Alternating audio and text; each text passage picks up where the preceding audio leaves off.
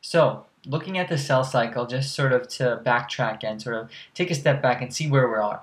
We completed interphase to start our cell cycle journey, which included G1, which was a growth phase, then S phase, which was the synthesis phase, and then another growth phase called G2. And now in the past 2 or 3 videos, we've talked about mitosis, and that is a part of the M phase. And mitosis was all about splitting the daughter nuclei, making sure that there is the exact amount of genetic information equally distributed amongst 2 daughter nuclei. That was our end result at the end of telophase. Now it's time to literally split the cell. And that process of literally splitting the cell, once the 2 daughter nuclei have formed, is called cytokinesis. So we're going to entitle this next flowchart Cytokinesis. And this just literally means cell splitting, or cytoplasm splitting specifically. So this is going to be the idea in which we have the cytoplasm dividing. So we say the cytoplasm divides, and if we divide the cytoplasm, if you remember from the cell biology lecture, the one that was about cell structure, we said that the cytoplasm is simply the real estate of the cell. And if the real estate divides equally, then we've created 2 separate entities, 2 separate areas at which we have action, at which we have cellular function and cellular structure. So when we divide the cytoplasm, we undergo cytokinesis. This is going to end up with 2 daughter cells. We can finally say daughter cells now. Before, in telophase, we ended up with what? 2 daughter nuclei. Now we end up with 2 daughter cells with their own nucleuses, or nuclei, with their own nuclei. So once we have those 2 daughter cells, we actually also have lots of organelles. Because you might be wondering, what about the organelles? We've only talked about nucleus. We actually have lots of organelles split amongst these 2 daughter cells, and what actually happens is pretty interesting. Between these organelles, we actually randomly sort out enough. So we'll say randomly sort out enough organelles, let's say, for each. Each daughter cell will probably randomly get a certain amount of organelles that will be enough for function. But what's not random, there's actually an exception to this randomness that happens. There's a big exception, and that exception is the centrosome. The exception would be actually the centrioles specifically.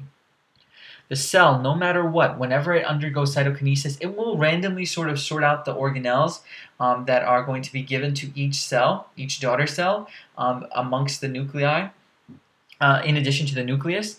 But what's going to be always non-random and always done specifically like this, we're going to mention that, it's not random, is the distribution of the centrioles. The centrioles are not going to be randomly distributed.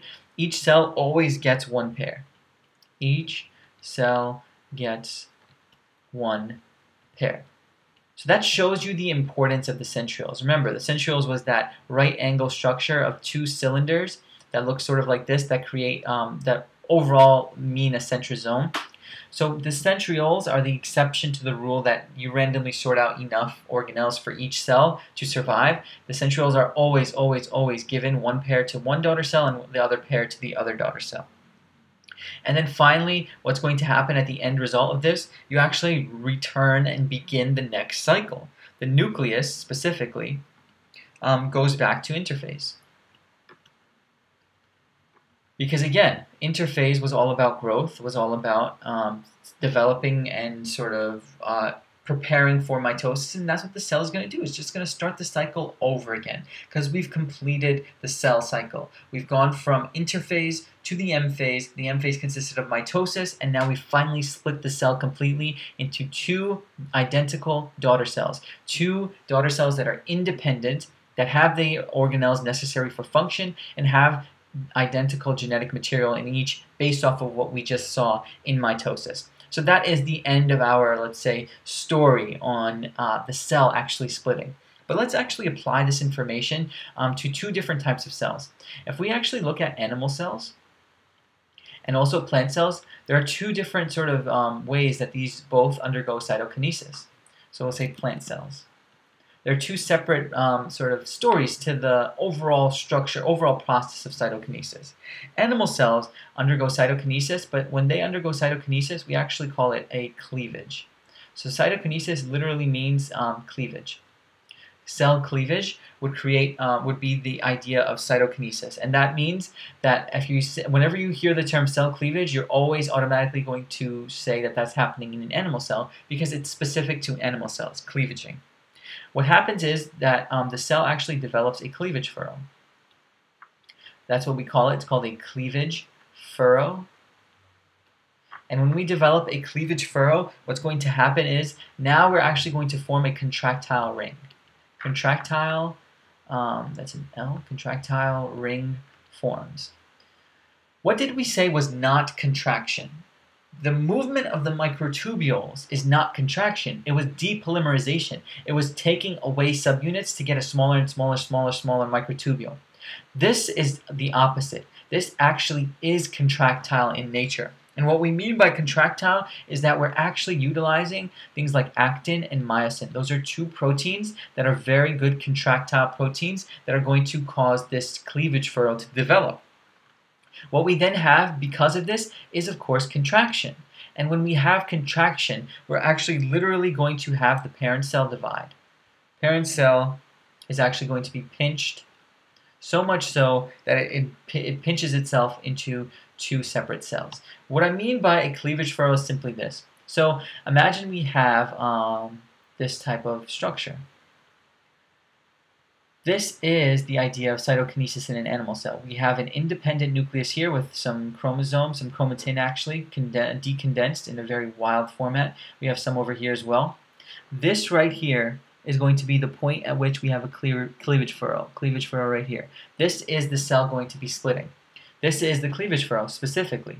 And what we're going to do is we're going to contract. And when we contract, we literally cause these two split apart. They're going to split apart and turn into two separate cells that are going to go into their own, let's say, whatever. They're going to go into their own interface, and they're separate interfaces, but have the same exact genetic material. That's simply what we mean by what happens in animal cells. Animal cells undergo cleavage. Cell cleavage is basically a way to say cell cytokinesis in animal cells via the development of a cleavage furrow, via the use of contractile contraction proteins like actin and myosin to pinch the cell literally into two separate entities.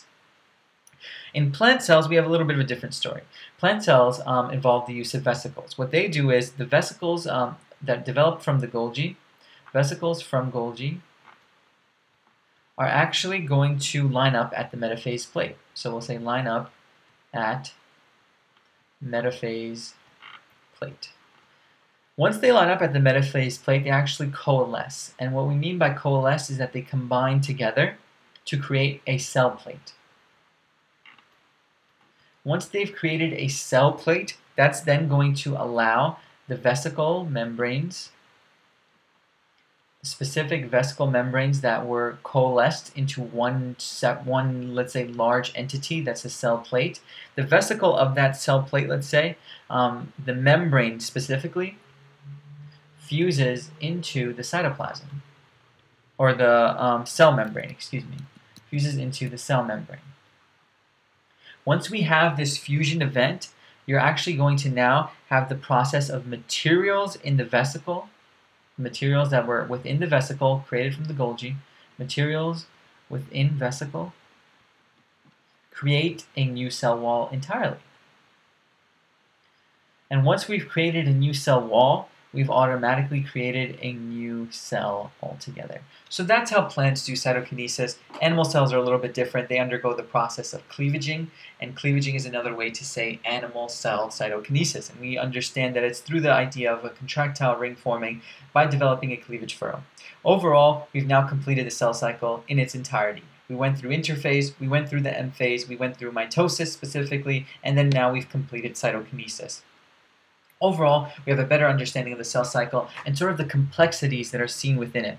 We have one more flowchart to finish off this lecture with, and it's called binary fission. We'll get into that next, but overall, hopefully you have a better idea of the cell cycle itself, how it cycles over and over and over again, and how mitosis and cytokinesis are the final 10% steps that help it sort of completely separate into two separate but identical cells.